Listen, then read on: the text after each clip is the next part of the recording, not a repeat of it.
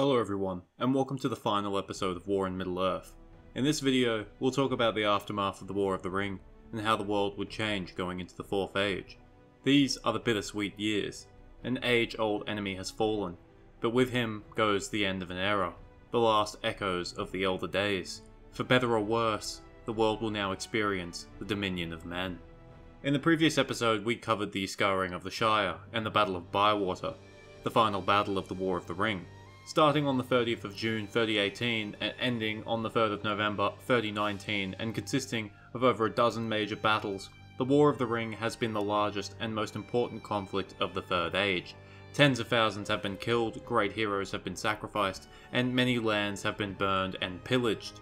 But Sauron has been defeated, and he shall not rise again. The defeat of Sauron has immediate impacts on the entire world. For the people of Gondor and the Western lands, Sauron has been the great enemy for generations, thousands of years. Mordor has been the eternal threat, a dark cloud on the horizon that always threatened to roll over the lands of the Free Peoples. Opposing him has been a long, slow defeat, but with his destruction, the Free Peoples now have the opportunity to heal, to make safe their lands, and dwell in a better, brighter future. This is especially true in Gondor, which has not had a lasting peace for over 500 years. But change doesn't just come for the Free Peoples. In the vast lands of the East and South, many different peoples had dwelt under Sauron's unyielding rule for hundreds or even thousands of years. Under his tyranny, it cannot be doubted that some people prospered, many of those worshipping him as a god king, but many also languished, enslaved, or forced to fight in wars far from home. The destruction of Sauron is a new beginning for all of these peoples, an opportunity to forge their own path without the lordship or manipulation of a brutal tyrant. For some, this is the dawn of a new day, but for others, it's the unthinkable, the worst possible outcome, and there will undoubtedly be a power vacuum in Sauron's former dominions for many years to come. On the 1st of May 3019, Aragorn returns to Minas Tirith with the host of the West, and outside the gates of Minas Tirith, Faramir surrenders his authority as steward and lord of Gondor, and recognises Aragorn as the rightful king of Gondor. Thus, Aragorn is crowned as King Elessar of the House of Tel-Contar, which means Strider in Quenya. He proclaims the foundation of the reunited kingdom, which will consist of many of the lands that once made up both Arnor and Gondor. Shortly after his coronation, Elessar discovers a sapling of the White Tree high on the slopes of Mount Mindoluin, and a new white tree is planted to signify the years of prosperity to come. In the days that follow the coronation, representatives from many different realms and peoples begin to arrive in Minas Tirith. This includes representatives from Dale and the Lonely Mountain, from the Vales of Anduin and Mirkwood, from Lothlorien and Rivendell, and representatives even arrive from formerly hostile lands such as Harad, Rhûn and Dunland. Elessar makes other decrees as well. The region of Nirn, in Mordor's south, is to be given to the men that Sauron once enslaved there. The Druadan Forest is to be made an independent enclave within the reunited kingdom's borders. Friendly realms, such as Dale and Erebor, will have the friendship and protection of the reunited kingdom, and that Isengard is to be granted to the Ents, and will henceforth be known as the Treegarth of Isengard. Elessar and King Eomer of Rohan also renew the Oath of Kirion, that both kingdoms would aid each other in the times of need and stay in perpetual friendship. In the years that follow, Elessar gets to work organising the reunited kingdom. In Gondor, the southern half of his new realm, Faramir is kept in his role as steward, and is made chief of the newly formed Great Council of Gondor. Elessar also names Faramir as Prince of Ithilien, and gives him leave to dwell in the hills of Emin Arnon, near to the river Anduin. A few years into the Fourth Age, Legolas settles a colony of wood elves in Ithilien, and with their help, it becomes the fairest land in Middle-earth. As for Minas Morgul, Elessar commands that it is to be utterly destroyed and cleansed, and that men will not live there for many years to come. As for the former capital of Osgiliath, its fate is unknown, but given its location, it would be reasonable to assume that it was slowly rebuilt. As for the northern realm of Arnor, the rebuilding process will be much slower, owing to the lack of people and infrastructure. The city of Annúminas was made habitable once again, and Gandalf expected that Fornos Dorain would be rebuilt as well. The town of Bree and the surrounding villages were incorporated into Elessar's new realm. During his reign, Elessar comes north to dwell in Annúminas on several occasions, often using that time to meet his old friends from the Shire. Speaking of the Shire, Elessa makes it an independent protectorate of the reunited kingdom, and that no man will enter without permission. He also makes the Shire's positions of Thane, Master of Buckland, and Mayor of Mickledelving as official councillors to the Northern Realm.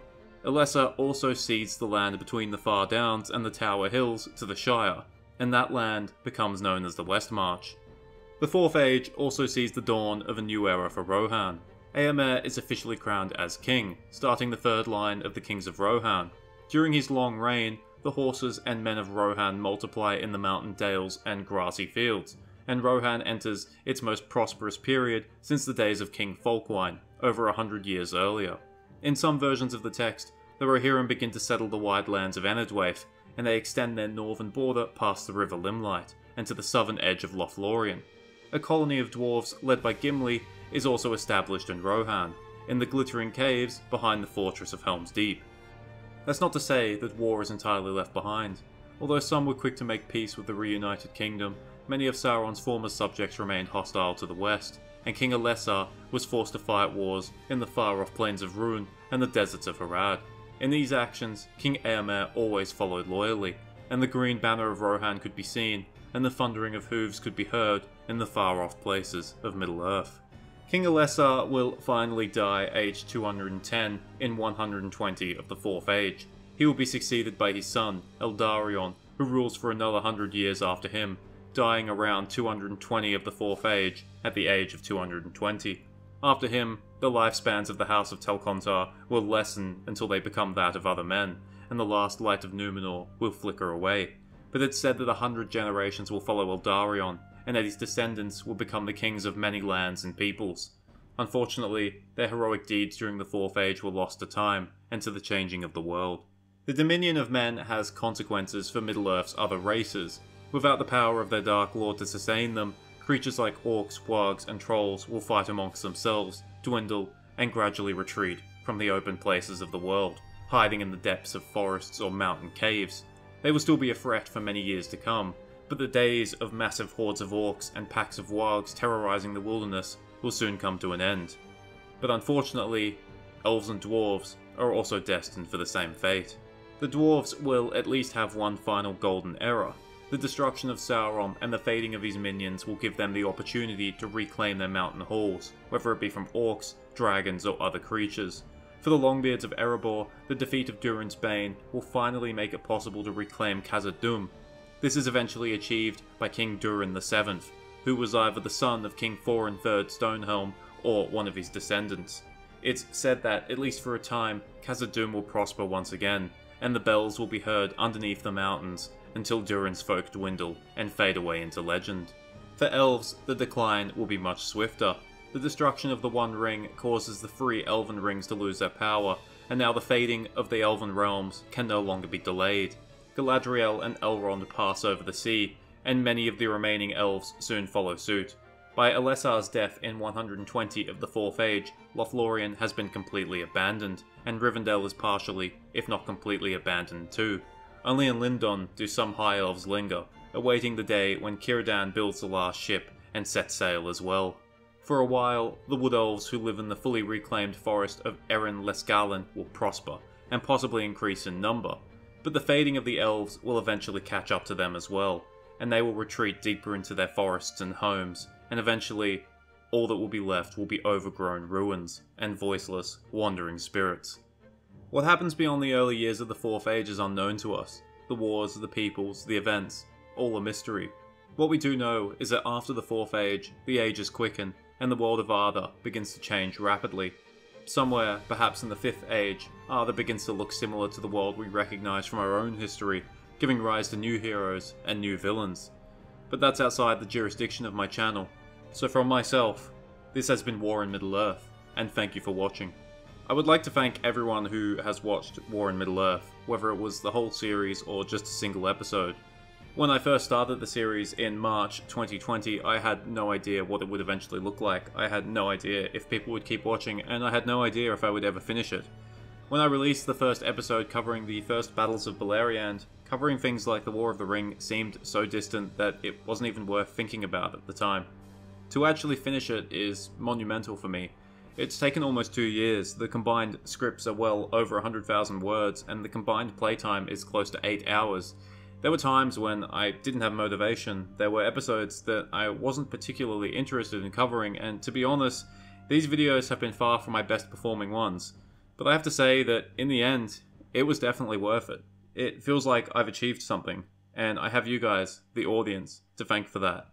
I'm excited for what is next. Finishing this series gives me more time to make other videos and to perhaps start other series as well. So for the final time on War in Middle-earth, cheers, farewell, and remember, I'm eternally grateful for your support.